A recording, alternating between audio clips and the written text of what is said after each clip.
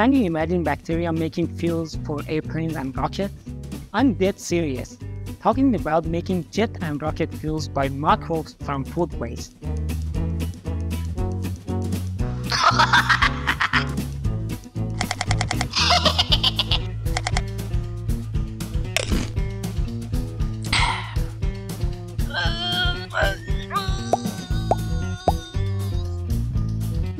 Streptomyces bacteria. They are quite talented and creative species, and in fact, we've been using them for making several strange chemicals such as antibiotics and anti-cancer drugs. Now, they're going to help us fly.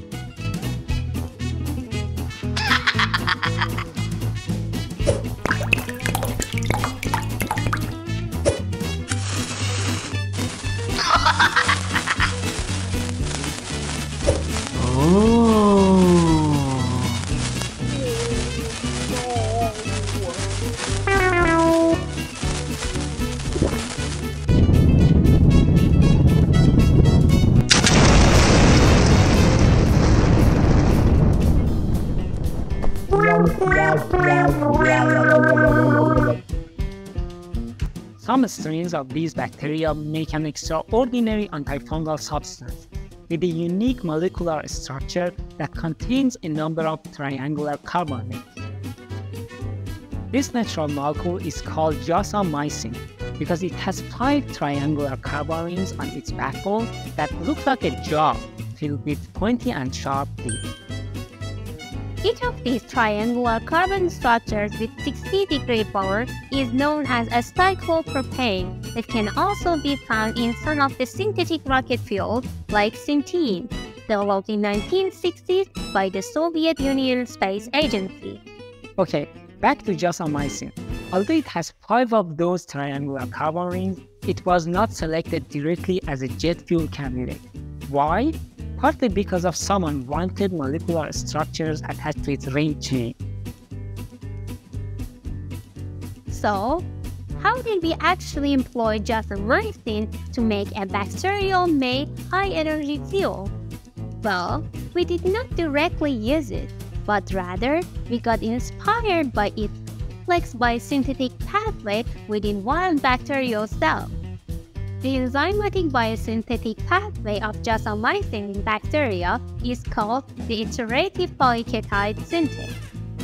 This pathway was genomically investigated, and the corresponding genes were introduced to a tame Streptomyces host.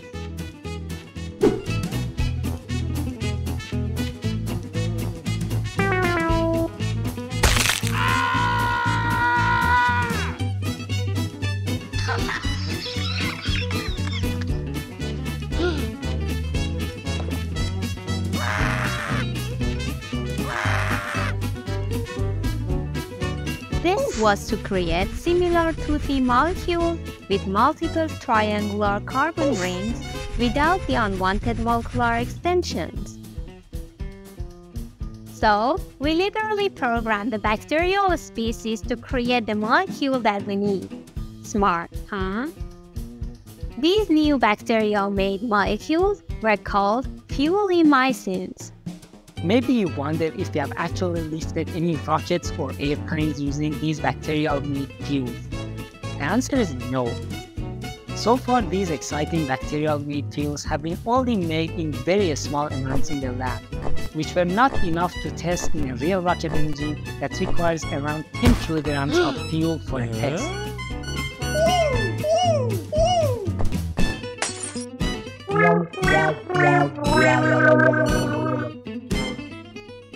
However, evaluation of their energy densities shows that they can provide more than 15 megajoules of combustion heat per liter.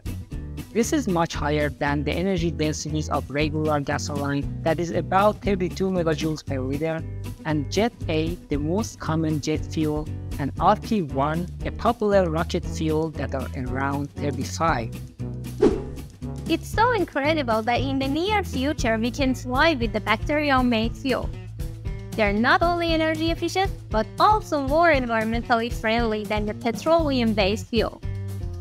In fact, The bacteria are fed by plant-based matter that is made by absorbing the atmospheric carbon dioxide during photosynthesis. So these fuels are literally made from atmospheric carbon dioxide, which means that burning them in the engine can significantly reduce the amount of added greenhouse gases to the atmosphere. Okay, I hope you have enjoyed watching this video and have learned about this new possible way of producing high energy density biofuel. Please hit that like button if you enjoyed it and don't forget to subscribe to this channel. Thank you for watching and we'll see you in the next video.